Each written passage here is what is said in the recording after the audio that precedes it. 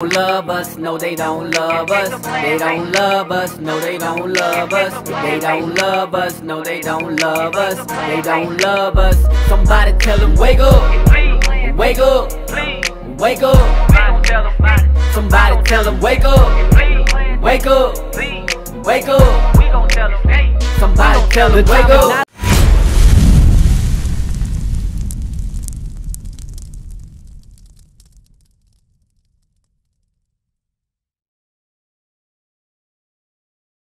But they can't. So, give me that real quick, that Christianity 101. About 2,000 years ago, in a far-flung province in the Middle East, a man emerged from the desert with a message. I don't know who that is, boss. I don't know who that man is. The devil! The desert. Ain't no white man looking like that living in no damn desert. Go back, bro. Go back. Ain't no white man looking like that in no damn desert, man. I'm sick of this. Sir. Go ahead. I'm sorry. Go ahead. I'm sorry. We got kids watching. Go ahead. Emerged from the desert with a message. One that would radically alter the course of world events and come to define the lives of billions. Idol. Christianity is a monotheistic religion that centers on the teachings of Jesus Christ, believed to be the Son of an almighty, universal God. It is through faith in Jesus Christ and his teachings that believers have access to God and the afterlife. The Christian religion began about 2,000 years ago in the province of Judea in the Middle East. It was a sect of the overarching religion at the time, Judaism, and originally had very few followers. What's known about Christianity's earliest days in the life of Jesus Christ comes from 4 books called the Gospels. Oh, God. The Gospels hold that Jesus was born in the 1st decade BC in the region of Judea. His father was named Joseph. I'm sorry, pause it. So they just say, okay, they're gonna be white. We don't care about historically it being accurate. We don't care that Israel is Northeast Africa. We don't care about none of that. We don't care about it being historically accurate. We just gonna make sure he looked like this. And yeah, he went and hid amongst Egyptians, and he looked just like, come on, man. I'm low key not even want to watch the rest of this. Everybody pissed me off, man. Go ahead, play it. His mother was named Mary. According to tradition, Jesus was immaculately conceived by God. In some accounts, Jesus had been trained as a carpenter or a builder, but by the age of 30, he took to preaching, saying that forgiveness of past sins was the key to achieving righteousness. However, the Jewish religious leaders and Roman rulers of the region declared Jesus an agitator. They had him arrested and crucified, nailed to a wooden cross, and left to die. So go back. I saw something. So you the devil, the Bible speaker, you so-called white man, boy. The devil! Play it. Nailed to a wooden... Pause it. You see that black demon over there? You see that black demon with dreads? Long braided hair?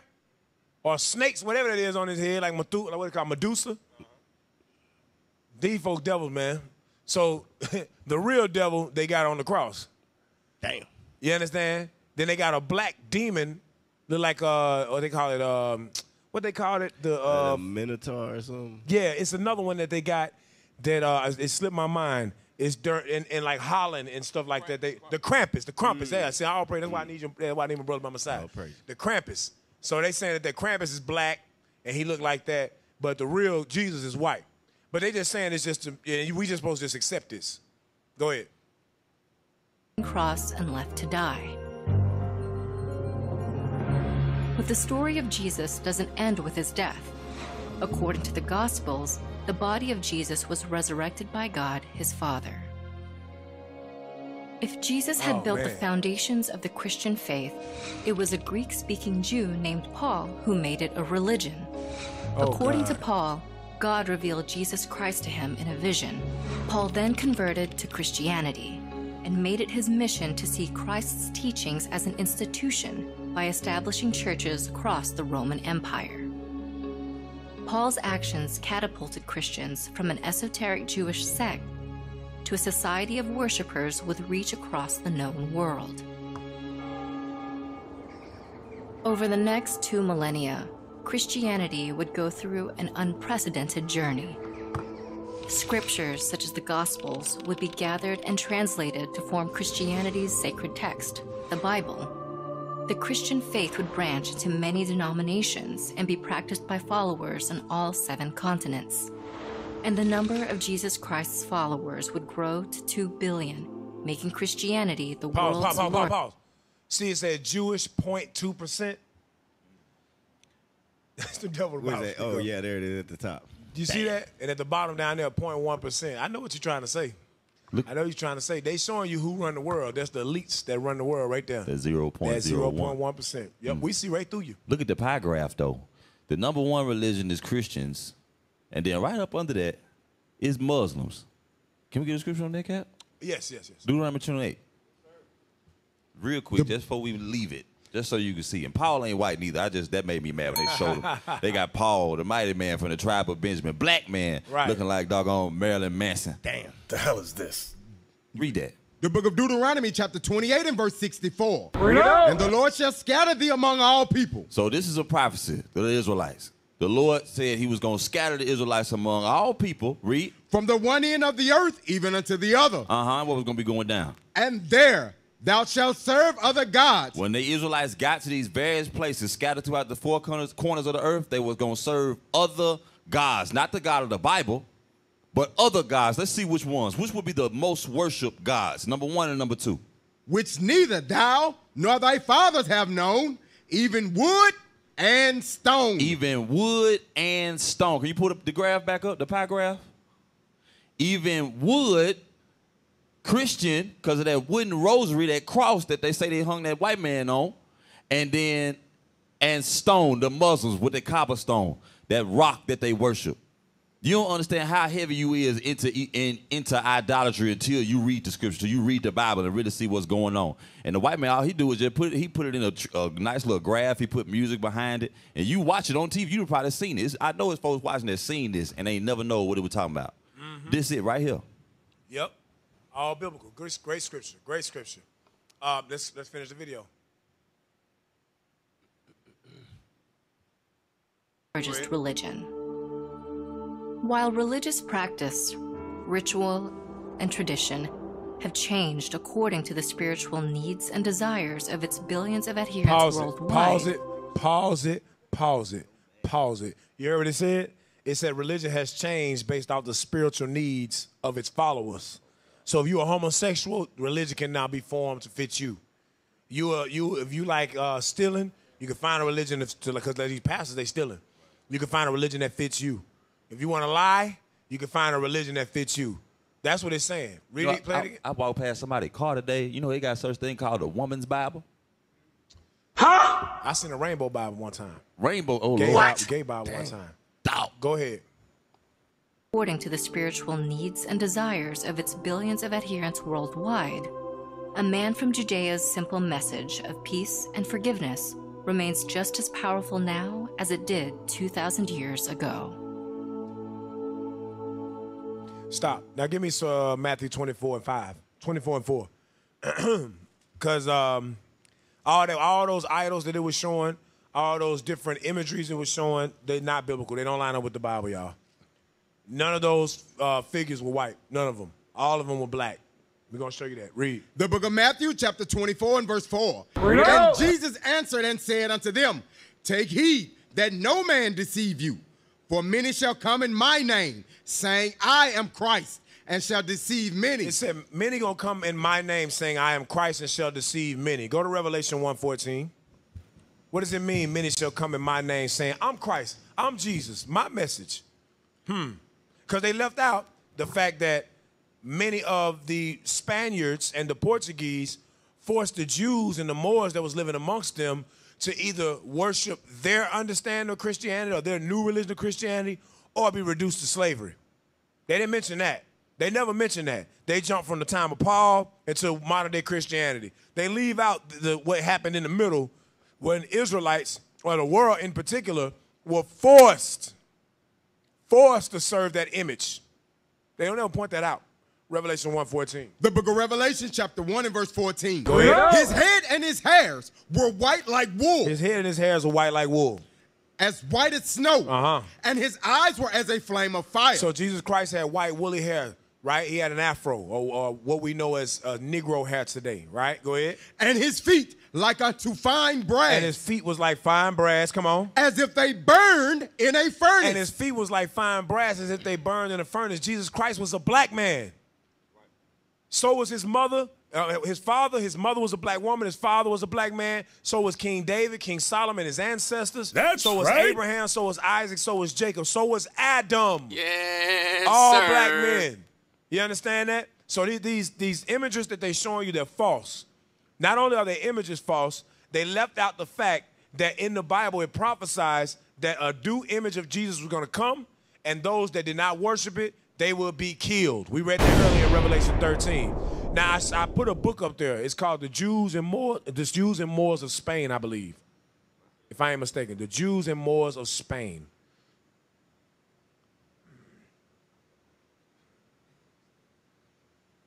The Jews and Moors in Spain. You see that picture, that book? And it came with 2 pages with it. I want to read some out of it.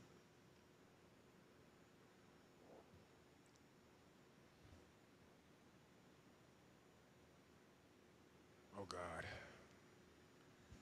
Read that scripture again. No, go from there. Read Revelation. No, 1 John 4 and 2. 1 John 4, 1 through 2. The book of 1 John, chapter 4 and verse 1. Beloved, believe not every spirit. Don't believe every spirit. But try the spirits, whether they are of God. Try the spirits, whether they are of God. Come on. Because many false prophets are gone out into the world. Because there are many false prophets in the world. You saw all those Christian denominations. You saw, and it said that basically Christianity had to evolve to fit the followers of it now. To evolve their many needs and spiritual needs and what they want to do and what they like to do. And who they want to love and who they want to be in a relationship with. Let's make the Bible or the Christianity as a religion conform to that so we can make more money. That's what it's about, making more money. We can't tell people they can't be homosexual because we're going to lose money. We can't tell people they got to wear fringes. Or we can't tell people that the Bible is only for the blacks, Hispanic, and Native Indians and those that were scattered through the diaspora. Then we'll lose all the white folk money and the Chinese and the Arabs. Damn. All right, let's pull that book up. The Jews and Moors in Spain. Rabbi Joseph Kroskov. Zoom in on that. Nearly 150,000 souls made their way by land to Portugal, whose king, John II, dispensed with his scruples of conscience so far as to allow his greed to triumph over his creed. He granted them a passage through his dominion on their way to Africa, and the permission of an 8-month stay in his realm, in consideration of a tax of $8 a head, which immense sum he levied from the native Portuguese Jews. You hear this? The native Portuguese Jews. He made these folks because they were in exile. So he said, okay, y'all can come through my dominion, but I'm gonna need, if you can stay here 8 months, but I'm gonna need that tax money. Let me get $8 a head. Go ahead. Ferdinand and Isabella threatened, and Torquemada incited the Portuguese clergy. But John II had over $1 million to quicken his conscience and to wage war if necessary. And expecting it, he instantly put such of the Jewish exiles who were manufacturers of arms and miners to work. So while we was there, he had us working, right, to prepare for this war. Watch this, come on. But its clemency was of short duration.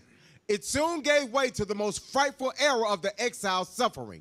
When the news reached the homeless exiles of the atrocious crimes inflicted upon their brethren on their way to the African coast by inhuman captains and heartless crews. So when we was on these boats, they was doing some inhumane things to us, right? These captains and these heartless crews. Go ahead. Seeing nothing but cruel death before them, whether going or whether remaining, they preferred meeting death in Portugal to exposing themselves to the inhumanity and beastly lust and tortures of barbarous pirate sailors and African savages. Those are the other nations. Edomites, barbarous pirate sailors, and African savages. Go ahead. And listlessly awaiting death and praying for it. We were praying for death. Go ahead. They remained after the time purchased for their stay had passed away.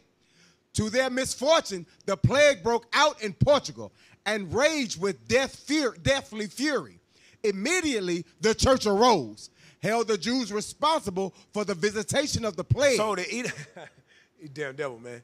So they said them black Jews is the reason that these plagues is lashing out. This is the reason that the plagues are coming to our area in Portugal. They blame the black Jews. Go ahead. And lashed the populace into a relentless fury because of the visitation of the plague and the breach of contract on the part of the Jews. Because we had to stay for longer than 8 months. Go ahead. Scroll up. Or zoom out. Yep. Because the king's greed awoke again simultaneously with the reawakening of his greed. He issued an edict which threw even that of Torquemada into the shade. All Jewish children below 14 years of age were torn from their parents' arms, dragged into the church. Dragged into where? Into the church. Go ahead, zoom into the top. Baptized. They was dragged into the church, forced to be baptized. Those under 3 years of age were given to Christians to receive a Christian education, or in other words, to be raised as slaves. Wait a minute. So why they leave this out in that video we just watched about how it's scattered amongst the world and it's the main world-known religion and it's for all races and all people and all this and all that? Why they always leave this out? Why didn't they talk about the Spanish Inquisition? Why didn't they show us how King Ferdinand and Queen Isabella issued what they call the Doctrine of Discovery? Basically where the conquistadors came over here and there were Jewish, Amalekite, Edomites amongst them. Why did they never point this out? Why they always keep this under wraps when they talk about Christianity? We ain't never heard this history. We ain't hear this history until the bishop and deacon started bringing it out. Right. They was forcing us to be slaves. They don't never talk about that. Go ahead. Those between 3 and 10. Put it down. Those between 3 and 10 years of age were put on board of a ship and conveyed to the newly discovered unwholesome island of St. Thomas called Illas Perdidas, the Isle of Perdition. The Isle of what? Perdition. Who sent them to the Isle of Perdition? The son of perdition. That's right. The man of sin. Go ahead. Which was colonized by Portuguese condemned criminals to fare there as best they could. So we just on an island with condemned criminals. Damn. We just out there just trying to live. You know, they trying to rape our women, rape our children, throw us over in the water, kill us. Go ahead. Those between 10 and 14 years were sold as slaves. Then, indeed, the cup of their affliction was full to the brim. It was the stern truth which Lenau uttered when he said, Dichurti wives D. You ain't got to read that. Read the next part. The Jews have experienced fully the unequal skill of the church in administering pain. Wait a minute. The church did what to the Israelites? And administering pain. Administered pain to the Israelites. That's what they did. Go back to Revelation 13 and read verse 15. The Bible's true, but they going against it. But guess what? Religion sells. And they make their money off ignorant, dumb black folks that hate the Bible. Go ahead. Revelation 13, verse 15. Bring it And up. he had power to give life unto the image of the beast, that the image of the beast should both speak, and cause that as many would not worship the image of the beast should be killed. Anybody that wouldn't worship that, any of the Israelites that wouldn't worship that, they would be killed or thrown into slavery. Now, why does it say that they gave life to the image of the beast? We just saw on that little 3-4 minute clip of Christianity 101 by the National Geographic, there was not one black image in the whole thing. The only black image we saw was the image of a demon. Everybody else was white. All the Israelites, all the Jews, all the followers of Christ, Paul, Mark, John, James, everybody was white. Jesus, lies, blasphemy, lies. But they never point this part out right here. Go back to the book. Mothers cast themselves at the feet of the tyrants and pitifully begged to be taken with their babes. they were heartlessly thrust aside. Give me Deuteronomy 28 and verse 32. The hell you mean?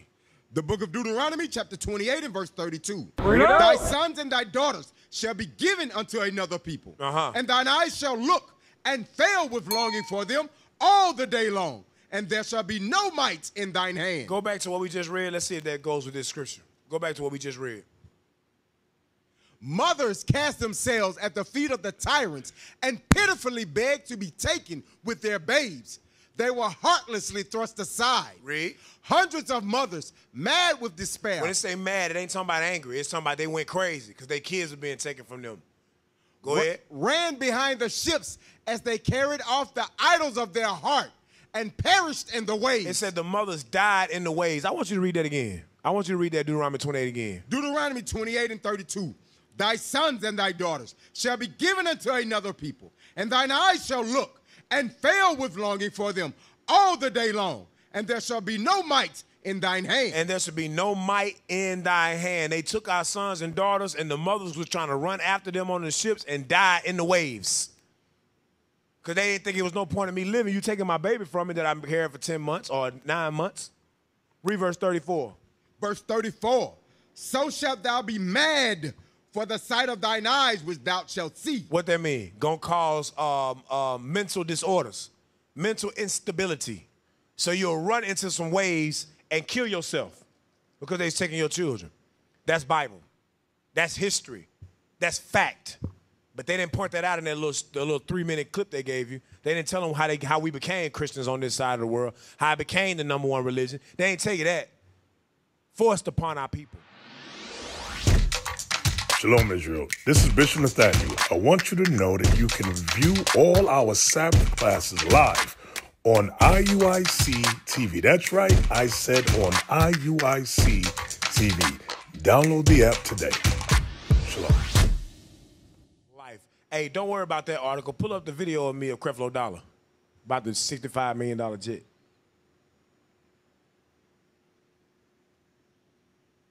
Religion sales.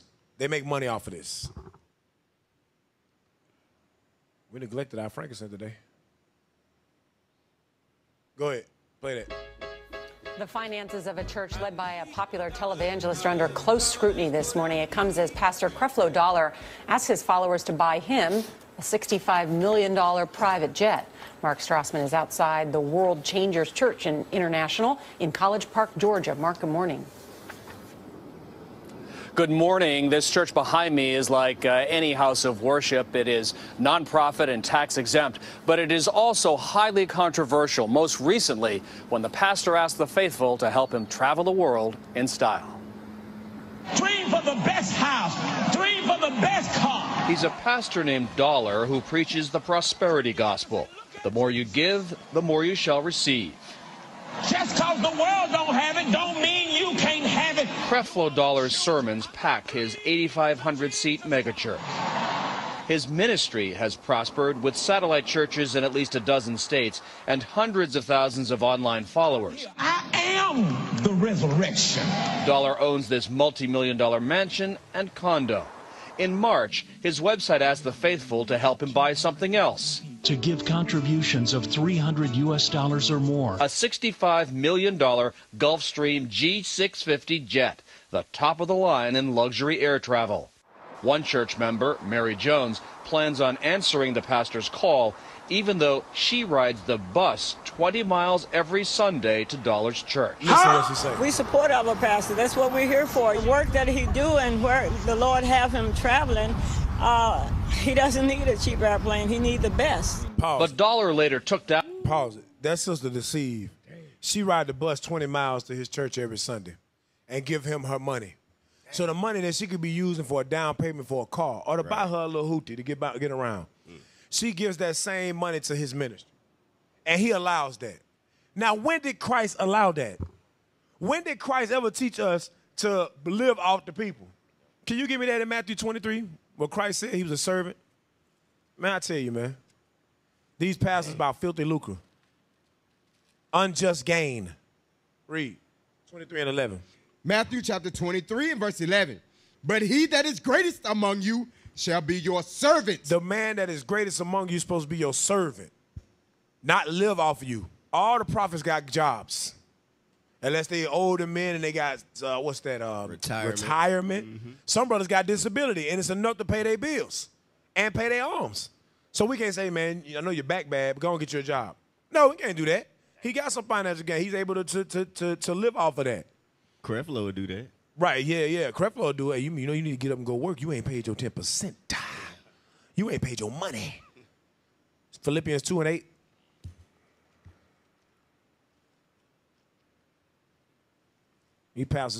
These pastors don't exemplify anything in the Bible. Nothing whatsoever. The only thing they exemplify in the Bible is the examples of what not to be. None of the biblical, give me verse 7 in that. None of the biblical characteristics of Christ and the apostles and the prophets, they don't exemplify any of that. They exemplify the false prophets. Go ahead. Philippians chapter 2 and verse 7. Come on. But made himself of no reputation and took upon him the form of a servant and was made in the likeness of men. Go ahead. And being found in fashion as a man, he humbled himself. What did Christ do? He humbled himself. Christ humbled himself, read. And became obedient unto death, even the death of the cross. Go ahead. Wherefore God also hath highly exalted him. See, they want pleasure on earth. But the Bible says when you do what you're supposed to do on earth and you're a leader to the people, you're an example to the people, you humble yourself and you're obedient unto death, the Lord exalts your name in due time. Your name be exalted when you get the kingdom. It ain't about living great on this earth right now. Our people poor, man. A lot of people in his church is poor. That sister poor. But he gonna sit and take advantage of it. Modern day pastors, all of them, exact same, all of them. None of them don't want to hear, no, my dad ain't never do that. He a pastor. You a lie. Your daddy took tithes. Go ahead. And giving him a name which is above every name. And he gave Christ a name that's above every name. The scripture said we're supposed to be joint heirs with Christ. Right? Go from there. Go to Micah 3 and 11. Lying pastors. Stealing, robbing the people. The book of Micah, chapter 3 and verse 11. The heads thereof judge for reward. So they only judge for reward. They only counsel you for reward. Well, why don't you and your husband come and counsel? That's going to be about $25 an hour, $300 an hour. You know, I'm a busy man. I travel all over the world. Matter of fact, just give me a cool $1,000. I'll counsel y'all for a day. You get $1,000 just to talk to you about lies, just lie to you about a day. Yeah, you know, let her rule over you, brother. No scriptures. Go ahead. And the priests thereof teach for hire. They only teach for hire. They get hired. Like for instance, Creflo Dollar, he wants that expensive plane so he can fly to these other countries and spread his rhetoric and get paid to do it. Go ahead. And the prophets thereof divine for money. The prophets thereof divine for money. Yet will they lean upon the Lord and say, is not the Lord among us? God got to be with us. God want us to have this. Go ahead. None evil can come upon us. And ain't no evil going to come upon us because God is with us. Play that next one. Play the rest of that video. Found the video after the jet request was criticized. Former member Shamora Barnard was disgusted. What's Pastor Dollar's prosperity gospel really all about? What is it all about? It's about feeding him. It's about him eating. Pause it. I'm going to... She right. It's about feeding him. But look what he done led her to. She in Egyptology now. You know the Most High going to judge him for that. He wounded her conscience about the scriptures. She don't want to hear the Bible now. I can see it in her ear. Go ahead. Go ahead. Tell you whatever I need to tell you to get you to put money in my pocket. This isn't the first time Dollar's church has been under scrutiny. In 2007, the U.S. Senate Finance Committee investigated Dollar and 5 other televangelists for possible tax abuse. Investigators labeled Dollar as the least cooperative. But in 2011, the Senate abandoned its investigation, critics claimed, under pressure from church groups. We wanted to talk to Pastor Dollar. He declined our request for an interview.